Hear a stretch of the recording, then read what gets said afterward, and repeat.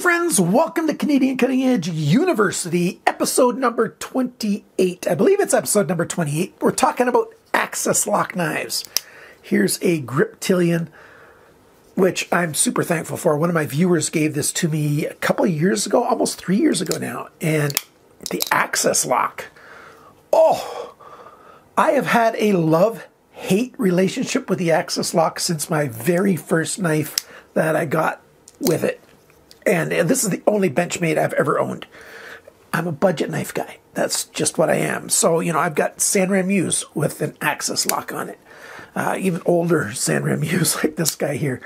And the access lock's kind of cool. But some of them, they're just nasty. Have you got an access lock knife? You took it apart because, well, maybe you wanted to dye the handle scales, as one of my viewers wanted to do. And I'll include his knife in this video. Just keep watching. Or you just need to do maintenance.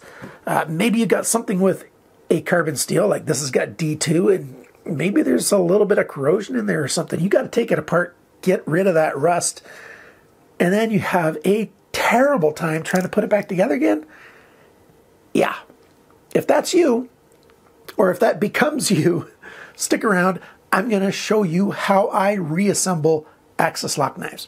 This video might be quite long. I'm going to leave a lot of stuff unedited in there to show you something about how it feels, how long it takes, and the frustration of working on an access lock knife.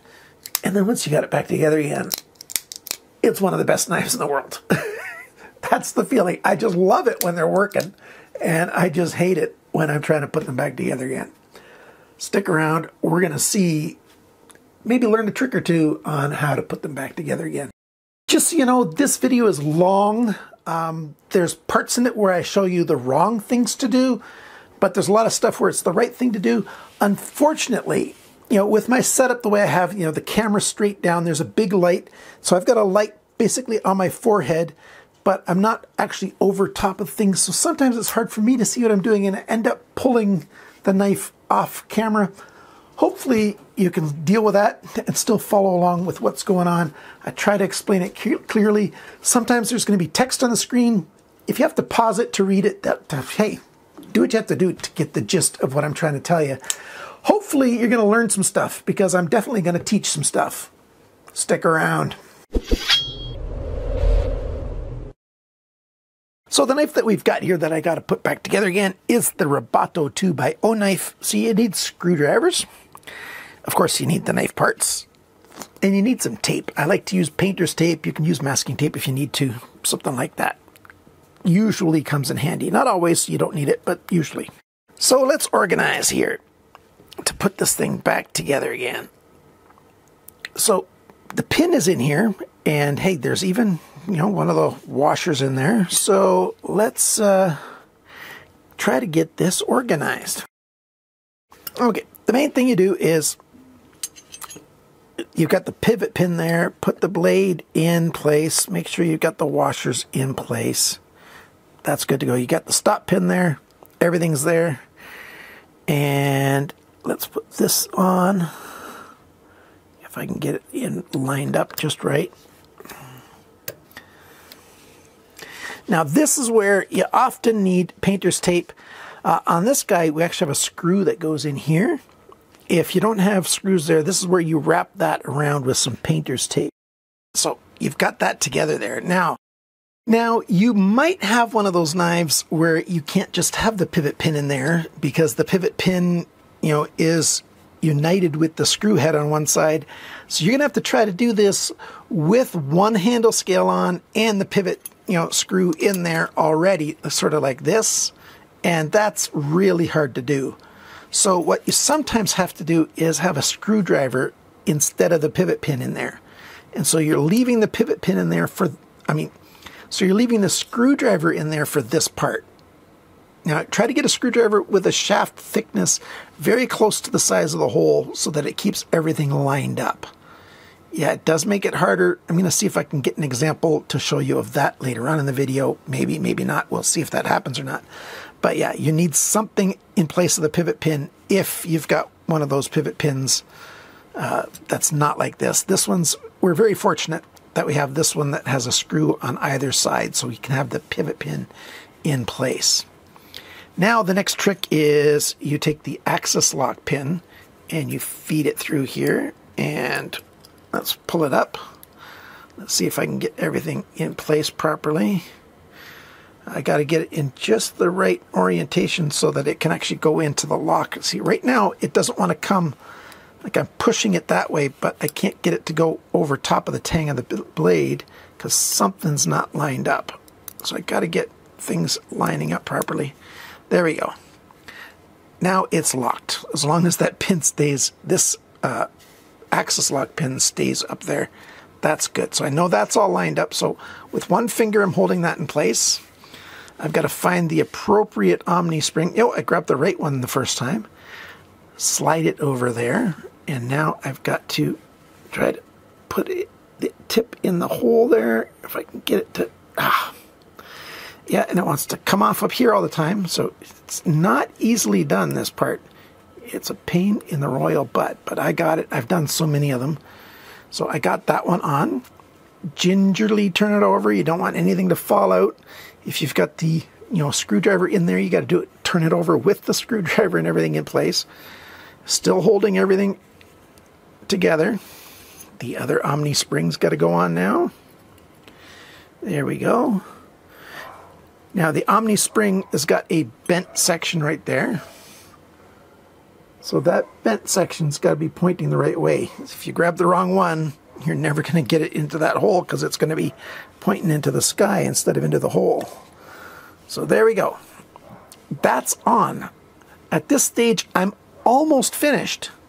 Now, if I've got the screwdriver in there, now's the time where I take the handle scale, slide it, over the screwdriver, so down over the screwdriver.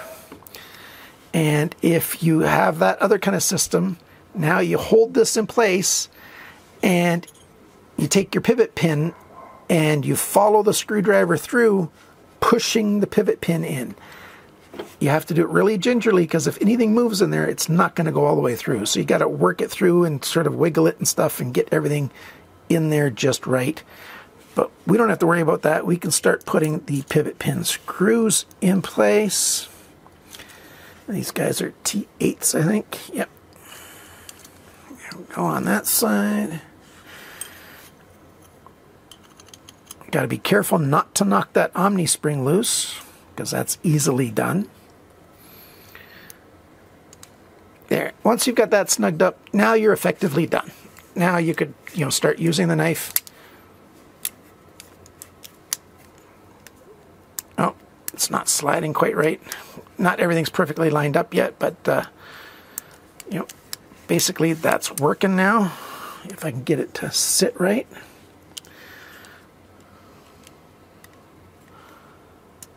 Something's not correct.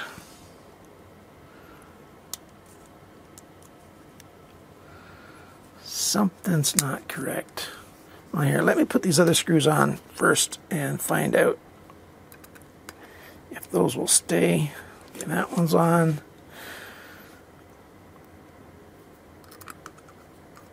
That one's on. Something's not right with these Omni springs. And that's what happens sometimes.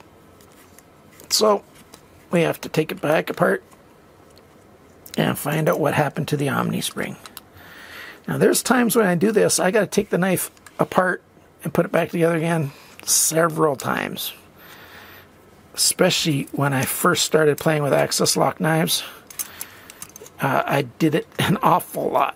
On and off, on and off, on and off to try to figure out what's going on. That spring's in place. That spring's still in place. So what's not working about this thing? It's catching somehow.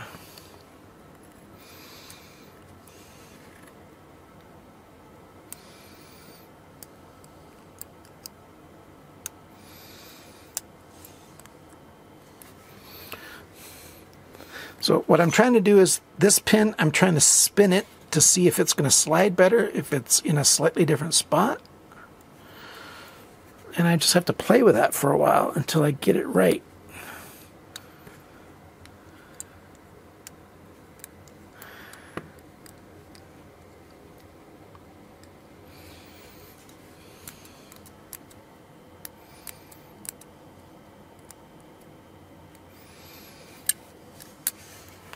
And this is hard for me to do because I got this camera right above me and this big circle light in my way. So it's hard for me to see what's going on. I don't understand what's going on with that. So let's take these springs off. Take that out. Take a look at it. What's going on?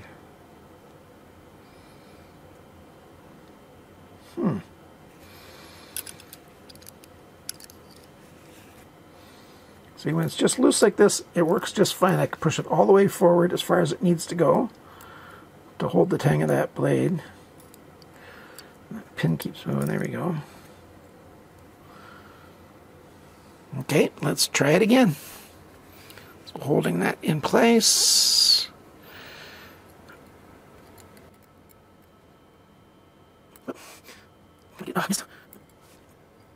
Again. Okay, get that ring. So that's one other thing that happens. It binds sometimes. If this loop that is on this spring that comes around, if it's not seated all the way over that pin properly, it's going to create binding. It's going to create binding up inside here in this section, and it's just going to create problems. So that Omni spring was probably not seated perfectly when I had it together before. So let's try this again. Put that Omni spring on, and then get this hook in the hole. Like Benchmade, when they made this, you know, they were being very creative, but it's not a very user-friendly system. It's not home maintenance friendly is what I want to say. Because they've got rigs and stuff that hold everything in place, so they've got like one human doesn't have to have 4 sets of hands. But if you don't have that kind of jig to hold everything in place, yeah, it's a lot harder at home.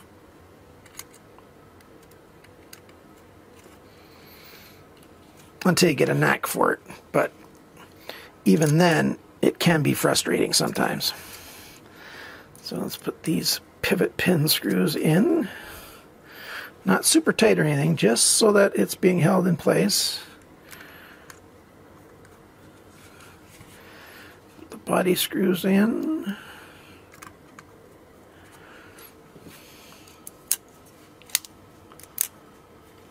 It's good. I got it right. So really nice. Now I'm going to snug up the screws. Now I've tightened up the screws properly. Everything still works. Let's see. Yep. No blade play side to side. Very smooth action. That's how you do it. So let me now take apart another one and show you that. This is the Ganzo FB760 tore down. Got some heavy duty Omni springs here, and to show you how they work, is this the right one? Yeah, there we go. There you go. These have, you know, a fairly wide range. They're not super compressed, and they're a little bit thicker, which is why the spring is so tough. But yeah, other than that, very straightforward construction for an axis lock knife. We do have some internal screws that are hidden, which does really help with reassembling it. So this didn't take long. It was just a little awkward.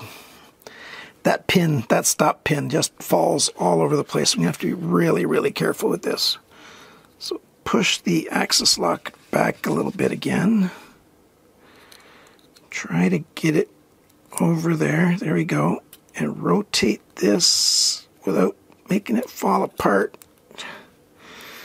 And without dropping the stop pin. Yeah, the stop pin fell. So, yeah, this is going to take loads and loads of times doing this. It's such a nasty step. It's very, very annoying. Sometimes what I've done is I've used a tiny bit of CA glue to glue it in one side, and I think I'm going to do that. I really need to do that this time. Actually, another idea that's a whole lot smarter, use a hot glue gun and just use the tiniest little bit of hot glue on the end there, and that'll hold it in place while not being permanent. So I'm going to try that. I like to use these needle nose pliers. Makes it so much easier to control and not get stuff all over the place.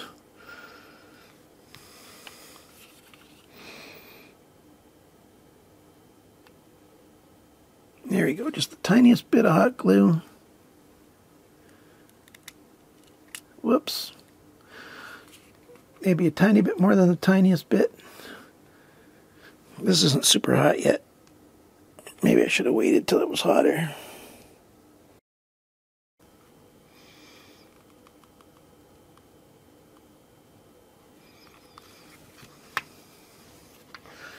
Oh, come on, Jake, don't take so long.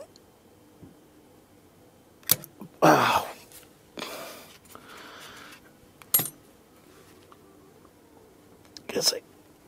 Yeah, no, it doesn't want to fit in there.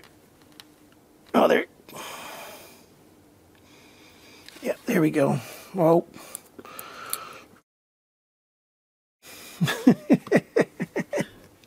Oh, that's frustrating. Well, I'm not going to squirt any more glue out. I'm just going to put the tip in there to make it hot again. Try again without burning myself. This fiddly work is annoying. It's just another one of the annoying things about this. I thoroughly dislike doing axis lock knives because usually it's a true pain. Yep, see, I didn't get that in all the way. Get rid of that excess.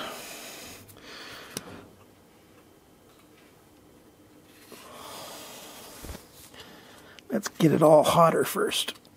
You know, if I get this, if I get the liner a little bit warmed up, then the glue's not going to heat up right away.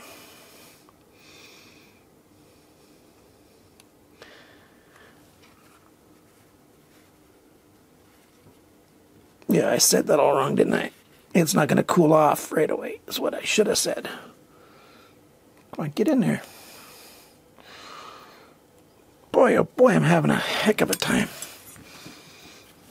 And again, this light up top is really annoying me because I can't get my head over to view exactly what I'm doing. So, let's try this again.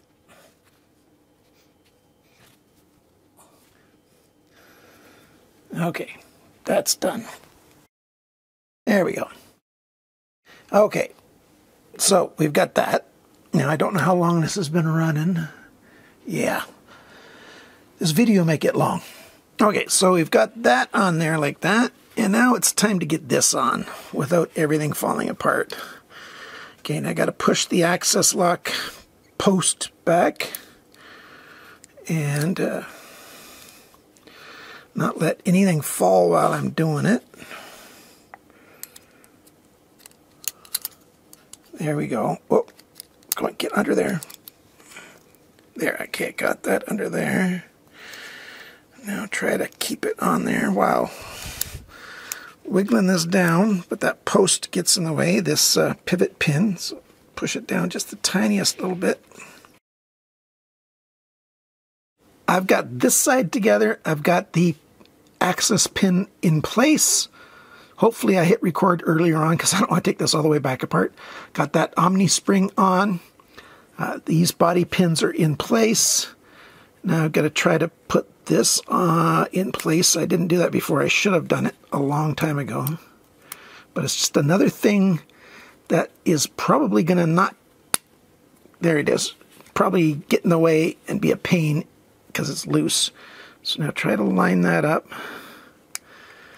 Okay, so those pins are there. That's there. We're almost done. Believe it or not, we're almost done. Put this body screw on here because this is an internal one. There we go. Now, how do we get this in there? Well, it's a bit tricky. These are still lubricated enough.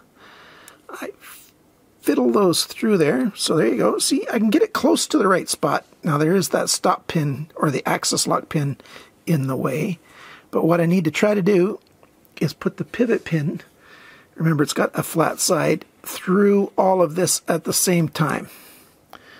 So let's get it started. Get it oriented the right way to start. There we go. So now it's past that liner.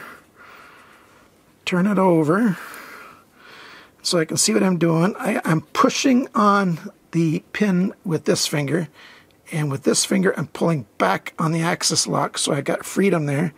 So I'm going to try to fiddle this pivot pin through. There you go. And now the pivot pin's fiddled through. The ball bearings are in the right spot. The axis lock is in the right spot. You know, put the Omni spring on, clickety click, get in that hole, which is easier said than done, especially if I had nails, but I don't have much by way of nails. I'm one of those guys, when my pain gets really bad, I bite my nails, so it's a bad habit. We're pretty much done. I forget what I was talking about before. Yeah, now I just have to put this on here, you know, put that screw on there, put that screw on there, you know, put that screw on there, whichever one it is, and put the pocket clip back on. Wait a minute, the pocket clip screws on inside. So I get to take this all back apart again. And do it all. No, I don't. I can do this. I can do this. I can do this. It's on this side, so take this off.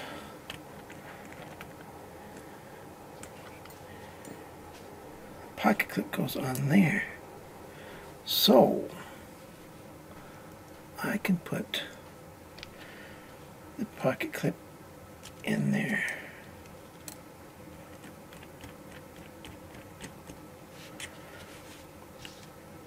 Okay, crisis averted. I thought, well, other than dropping my screws on the floor, I thought I'd messed up, but yeah.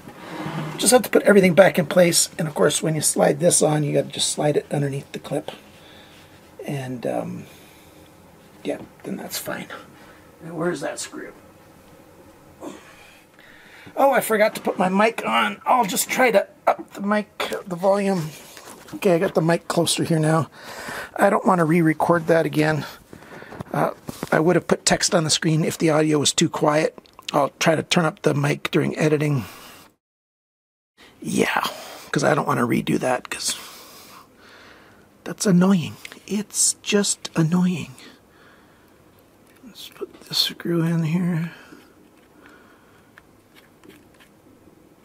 So there we go. That pocket clip's on there. And yeah, I'm not going to put this together. This handle scale's a little bit dirty. I'm going to wash it first. But you got the idea. You slide this underneath here. You click it in place. If I can get it, there we go. Put the screws in, you're done. Here we have a Senremu 9201 from one of my viewers. These liners are identical either way, so it really doesn't matter which side you choose. You just turn it to the side that you want. But let's see, we can see that the washers were sliding on that side. Let's check this one. The washers were sliding on that side, so let's do it the same way that it was originally. And there you go. Let's get these put in place.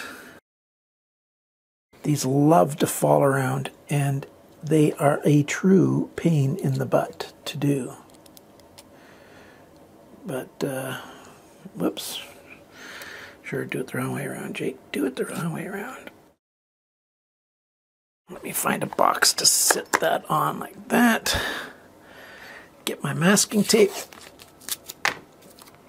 And tape that on there so that hopefully they'll stay. By the way, this guy's name's LJ. He does really nice dye work. So he dyed this in that deep burgundy. I think it was orange to start with. So those are on there. Next, we have the pin to go in. And I should have put the pin in first. There we go. Put the pin in like that. And now got to do the spring first. I keep doing these out of order. Let's put one of these on first and get the spring for it. Put it in the hole. Okay, so far, so good. Yeah, so far is the easy part.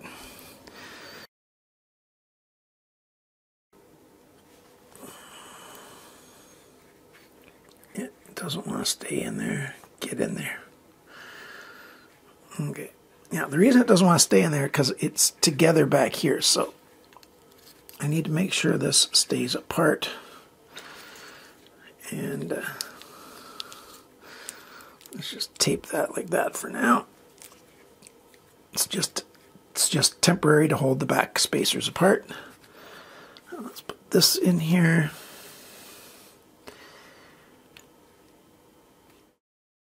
This can be so frustrating. Okay, so that is in place, but that's going to come off so terribly easily that it's no fun. But hey, you got to do what you got to do, right? All right, let's try to get this liner on here now. Sorry, the G10 handle scale, what I mean. Which way is that facing? It's facing down. Okay. I thought I had recorded the other footage, but the other footage is gone. The battery died. I didn't notice it. So here we've got another knife, because I've already returned that other knife to LJ. Oh, by the way, he'll accept dyeing jobs. He even does, like I saw one picture, and I'll probably post it, where he had an orange handle scale, and he had it fade from red to orange. A really nice fade handle scale. It looked really cool. He'll do orders for you. You can ship him your handle scales. Don't ship him the whole knife. Ship him your handle scales from anywhere in the world, I guess. He'll dye them for you and send them back to you. Anyhow, this is the stage that we were at with the knife. I've got my blade installed. Well, here, I should do it this time. I will show you what I should have done before. Yeah. There you go. Protect your fingers. Protect your fingers. Because actually this knife is sharp. This knife's quite sharp. So the blade's in place. The ball bearings or washers or whatever you have are in place. You've got a screwdriver holding everything in place. You take your pivot pin. This is a D-shaped pivot pin as well. And I stick it over the screw and I push it in as I'm drawing the screw back, the screwdriver. I got to line it up just right. Which way was this? I think, oh yeah, the flat part of the D is across this way, so I got to get it that way.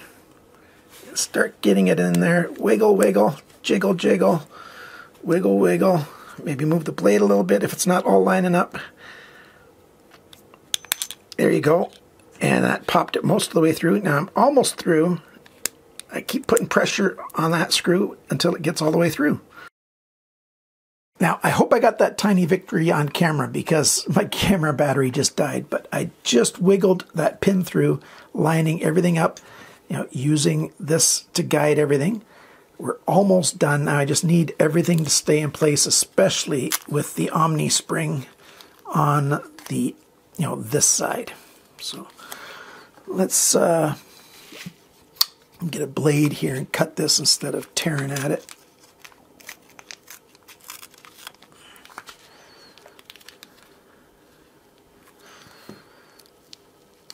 Gently, gently, there we go.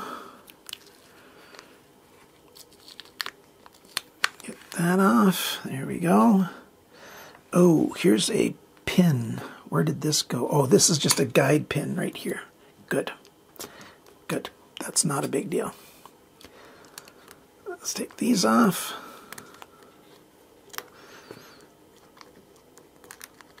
I'm going to keep this hand on here so it doesn't come apart. Sometimes things flex just when you least expect it and cause problems. So there we go. Those are off. That's in place. You grab this and get it in place as quickly as you can, gently. Keep the pressure on it. Screw that down. That's good. Keep the pressure on it. Get the second one in there.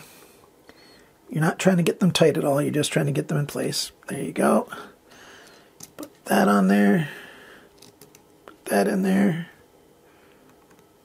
And tighten it down.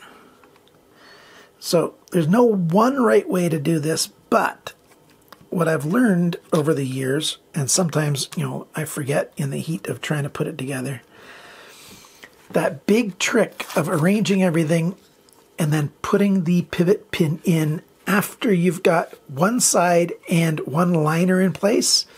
Then you put the blade in place with the washers or whatever you have, and then put the pin in, and then once the pin's in, you're good to go. Now, I think I've over-tightened this. There we go.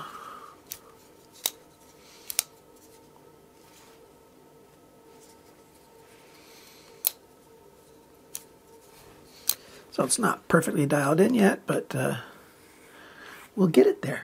So there's my long video. Thanks to my supporters. Thanks everyone for checking in. And remember, friends, always cut towards your chum, not your thumb.